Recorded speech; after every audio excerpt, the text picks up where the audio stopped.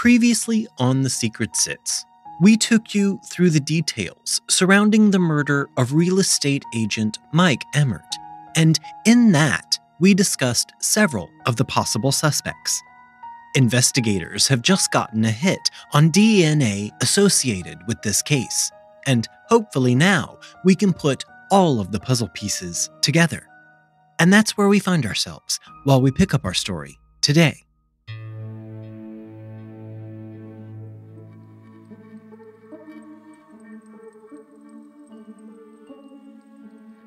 Welcome to The Secret Sits. I'm your host, John Dodson. Join us every Thursday as we uncover the secrets behind the world's most fascinating true crime cases. You can find all episodes of The Secret Sits for free on Apple Podcast, Spotify, or wherever you get your podcasts.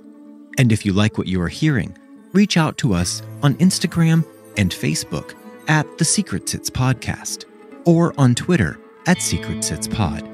Now, on with our story.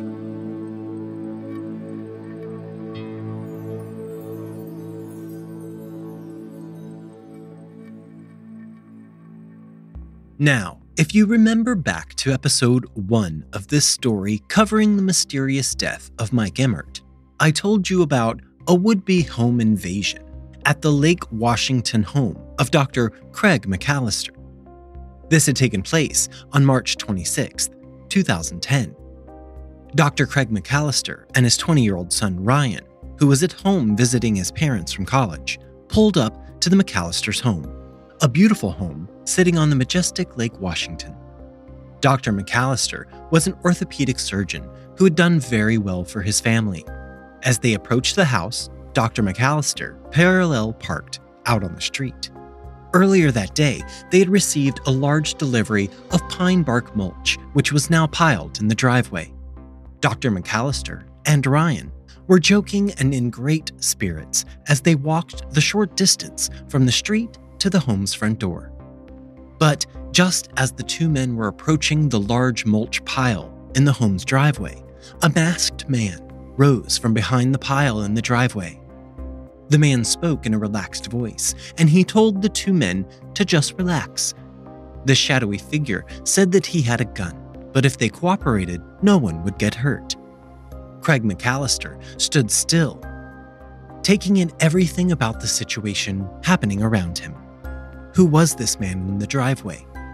If this had been a normal break-in, when two adult men showed up, an average burglar would have run away. But this man had not. Why? If this man is not running, it is because he wants what is inside of the house. But what was inside of the house? Craig McAllister's wife, Stacy, and their 13-year-old daughter, Lauren. That is what was inside of the house, and Craig was going to do everything in his power to make sure that these men never reached them. Craig McAllister sprang into action, lunging at the dark figure and tackling the man to the ground. This would-be home invader began to shock Craig over and over with a stun gun. But still Craig was prevailing in the fight. At one point during their tussle, Craig ripped the black ski mask from the man's face. Ryan bolted for a neighbor's house. He knew he needed to call 911 as his father was attempting to subdue this burglar. Just as Craig began to gain control over the man, an additional man in a black mask appeared from around the side of the house. Craig was made aware of this man's presence as he pistol-whipped Craig from behind. Craig collapsed to the ground. Blood ran from behind his left ear. The two men left Craig where he lay in the driveway, and they rushed to the home's front door. They began furiously kicking and pounding on the door, trying to gain entry into the house. Craig's wife, Stacy, was inside of the house, and she heard the commotion outside in the driveway. She knew that her husband and son were due home any moment, so she decided to walk to the front door to see what all of the fuss was about. As she reached the door, she opened it, and there, standing in front of her, were two men, one donning a black ski mask. This sight took Stacy by surprise, and she screamed, and slammed the front door closed, locking it instantly. The men did not even have time to react before the door was already reclosed in their faces. Stacy then turned and ran. She grabbed the home phone and called 911. The surgeon had fought back and protected his home and family, and the two men had escaped into the dark of night. But before the two men ran away, Dr. McAllister had torn one of the men's masks from his face, and in that mask, there was DNA. In episode 1, we talked about Jeffrey John Solo, father of world-famous soccer star Hope Solo. He was the first suspect in the murder case of Mike Emert. Well, this was not Jeffrey's DNA. In episode 2, we talked about Gary Kruger and all of his bad deeds. This was also not Gary Kruger's DNA. When the DNA from the ski mask came back, it was a match to a man named John Allen Bradshaw. When police looked up John Allen Bradshaw, they learned that he was now 65 years old, and he had held convictions for arson and money laundering. Not truly violent crimes, nor were they crimes similar to home invasions. John had served his sentence from 2001 through 2008. After he left prison, he moved into a home that was owned by one Mr. Gary Kruger. Yes, we have a connection. In the weeks following the botched home invasion, police could not locate John Allen Bradshaw, and they could not find Gary Kruger either. Actually, no one could find either of these men. Gary's wife, Betty, actually files a missing persons report in the midst of the police searching for him anyway. In Betty's report, she told the police that Gary was out of work and desperate for money. This little clue led the police to believe that Gary and John Allen had been working together to pull off a home robbery. But the target still did not make any sense. Why would these men rob one house instead of a bank or a store that would have a guaranteed haul? That question would swirl around the police department for quite a while as the cold case grew colder and colder. The next piece of the puzzle did not reveal itself for another 6 months. 6 months after the failed home invasion at the McAllister home in September of 2010, a body was found floating in the waters of Lake Washington. This body belonged to none other than Gary Kruger. The next day, Betty Kruger was filing for bankruptcy protection. Close to where Gary Kruger's body had been found, there was a 9-foot skiff, which had been stolen from the McAllister's home on the night of that ill-fated home invasion.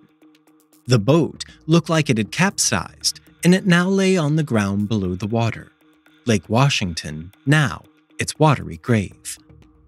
Inside of the boat was a duffel bag containing hand restraints, duct tape, and ammunition matching the weapons carried by the two home invaders, as described by Dr. Craig McAllister and his adult son, Ryan. This new evidence made it seem even more like this was supposed to be much more than a simple home robbery. This evidence spoke of a much more malicious crime. As the investigation continued, police attempted to make any connections between the McAllister family and either Gary Kruger or John Allen Bradshaw, but anything they found was circumstantial at best. Even with Gary now deceased, the police continued on in their investigation. They did not know if John Allen was still alive, and if he was, he needed to be brought to justice. Dr. McAllister stated, "We're functioning as if John Allen Bradshaw is alive, and he's coming back. It's just safer to function that way than to let our guard down." The next big break came when police discovered the van Gary and John Allen had been driving on the night of this crime. The van was left parked at a strip mall just a mile from the McAllister's home. The issue came with the fact that this van was still there. We know why Gary had not returned to the van. But why had John Allen not returned? When the King County Sheriff's Office was asked if they believed John Allen Bradshaw was still alive, the spokesman said this: "Of course, it's possible. But when they went in the water in March in the middle of the night, you'd have to be a pretty good swimmer." Nothing much happened around this case for a very long time, and the King County Sheriff's Department did not talk about the case much more until 2016, when they finally decided they had a conclusion to the mystery surrounding the case. Why the McAllisters? Why rob them? In a press conference, Detective Scott Tompkins of the King County Sheriff's Department stated, "The motive was that the doctor would not do Betty's knee replacement surgery." So there you have it. The long-awaited mystery is finally over. Two men had attempted to break into a family's home and do God only knows what to this family because the doctor would not do Gary's wife's knee surgery. Oh, and it gets even better. Dr. McAllister would not do the surgery because the Krugers could not afford it. But Dr. McAllister is a nice guy, and he even offered to perform the surgery if the Krugers could pay on a payment plan. But Gary refused. He wanted Dr. McAllister to perform the surgery for free, which was never going to happen. Come on, Gary, where do you live? Nothing is free in the United States. In Gary Kruger's final criminal act, at least he was doing something stupid in an attempt to take care of a person he truly loved. It had been a year since Gary Kruger's body was discovered afloat in Lake Washington when Mary Beth Emert received the phone call telling her that they had a match to the DNA of her husband's killer. But that information was not truly as it seemed. Mary Beth listened as it was explained that the DNA match was paired to forensic evidence found inside of Mike's black Cadillac Escalade. The DNA of her husband's killer had been in CODIS since 2001, but the DNA that it matched to had been sitting on a shelf for years. The DNA of Gary Kruger. Remember how Gary's DNA was not taken for years after he was paroled? And then the FBI's backlog caused the sample to not be uploaded for another 4 years? So now, as Mary Beth Emert is sitting on the phone with the police, and they are telling her that they located her husband's killer, the suspected killer has already been dead for a year and a half. Now, because Gary Kruger is dead, they may never know why Gary's DNA was found in Mike's SUV, or why Mike Emert was murdered in the first place. Because Mike Emert was a real estate agent, and Gary Kruger had that short stint as a real estate agent, police began to investigate that as a lead. But after all of their investigations, police could never find anything that linked Gary Kruger to Mike Emert. During their investigation, detectives did find evidence that made them return to their early theory that Mike Emert's murder had been a professional hit. There had been a string of murders during the 1980s, and Gary Kruger's name kept coming up closer and closer to these cases. In 1981, a former Seattle police officer named Terry Dolan was shot while standing outside of a gas station that he owned and operated. Terry died from his wounds, and police initially thought this was a robbery gone wrong.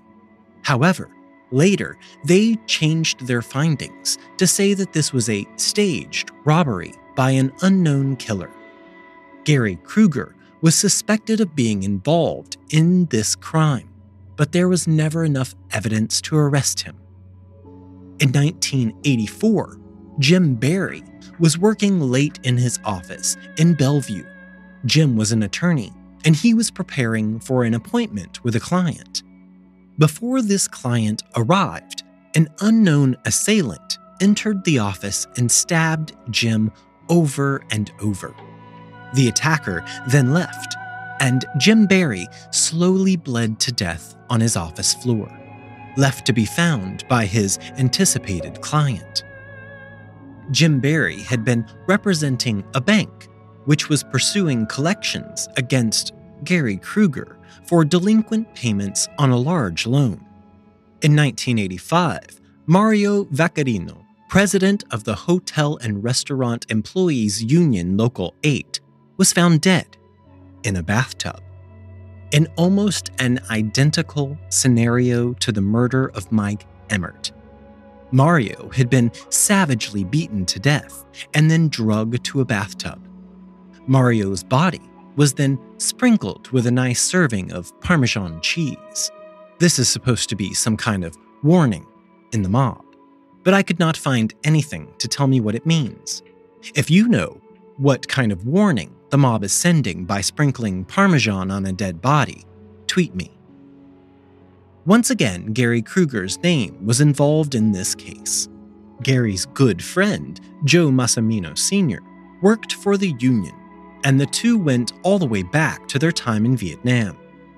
Word is that Joe worked for Mario, and Joe was scared he was going to get fired. Conveniently, though, after Mario was killed, Joe took his place and became president of the Union. It's nice how things work out sometimes. After Gary's body was located, police went to question Betty about Gary's potential criminal involvement. When the investigators broached the subject of Mario's death, Betty looked the men straight in their faces, and she told them, of course he did. Gary had killed Union boss Mario Vaccarino. Investigators do believe that Gary Kruger was involved or perpetrated all three of the murders I have mentioned: Terry Dolan, Jim Barry, and Mario Vaccarino. There has never been enough evidence against Gary for these crimes, and he is gone now anyway. So why does this matter? Well, Gary did have extremely loose connections to these men, as I explained, but police truly believed that Gary had murdered all of these men as a professional hitman. Chris Halsney, an investigative journalist who covered Gary Kruger's history for the Seattle area TV station KIRO, stated this about Gary Kruger. Write up a terrible, evil character, a serial killer, a man with no soul, and think it's fiction, but you're really writing about Gary Kruger. And along with these three murders from the 1980s, Gary is also suspected of killing Mike Emert in 2001. Because of Gary's violent past, his criminal record, and his DNA being inexplicably found in Mike's SUV, he was the only suspect in the case. The question remained, why? This could only be answered by the police's theory. Gary was a professional hitman.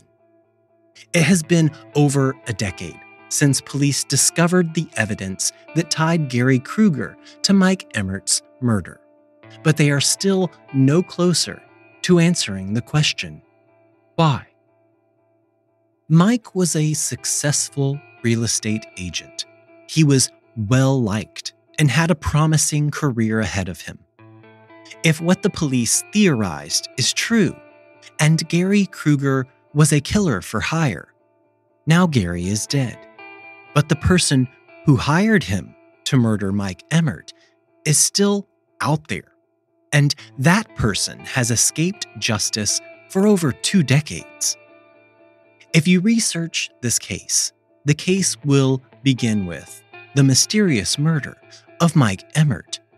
It might look like a case which is solved, but it is not. The police have built an elaborate story about a monster named Gary Kruger, and I can call him a monster. But Gary Kruger never stood trial for this crime, and no one has ever been held accountable for the murder of Mike Emert. And as proof, I submit to you the King County Sheriff's spokesman in 2016 saying this: "The case of Mike Emert is an open, active case." Was Gary Kruger a killer for hire? Was he the sole perpetrator in the murder of Mike Emert? We dance round in a ring and suppose, but the secret sits in the middle and knows.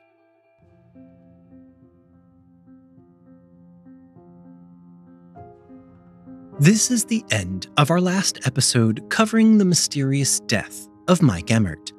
But I wanted to take a couple of extra moments and talk to you as a listener of The Secret Sits. You know, I started this podcast with my husband 2 years ago, during the height of a global pandemic. Probably, well, hopefully, the only global pandemic I will ever have the pleasure of living through. And we started this podcast because I have always had a passion for true crime stories. I listen to many other podcasts, and yes, most of them are true crime or true crime adjacent. But I also know when I need to branch out and listen to something that is not based purely in true crime. I am very excited about our next episode. Not only will it be our 100th episode of The Secret Sits, something to celebrate to be sure, it will also be the final episode of Season 2 of The Secret Sits. We cannot believe that we have made 100 episodes of this show, which has changed and evolved into something we are so very proud to present to you each week. But with the end of Season 2 comes a hiatus for The Secret Sits. Don't worry, we are definitely coming back to you with Season 3 of The Secret Sits, and we are already working on new stories told to you in interesting and beautiful ways. We will also be working on additional projects that will be premiering later this year.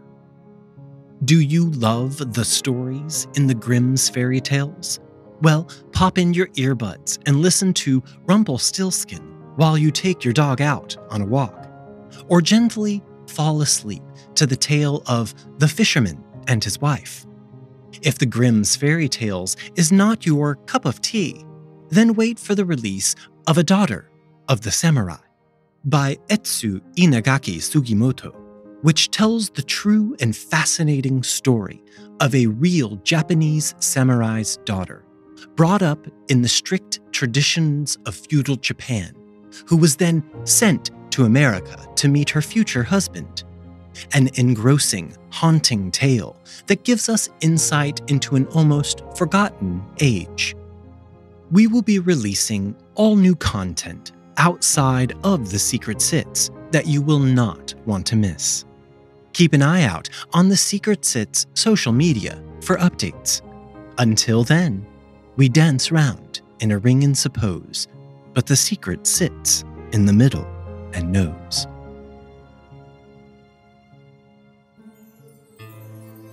The Secret Sits podcast is researched and written by me, John Dodson. Audio engineering by Gabriel Dodson. Original logo artwork provided by Tony Lay.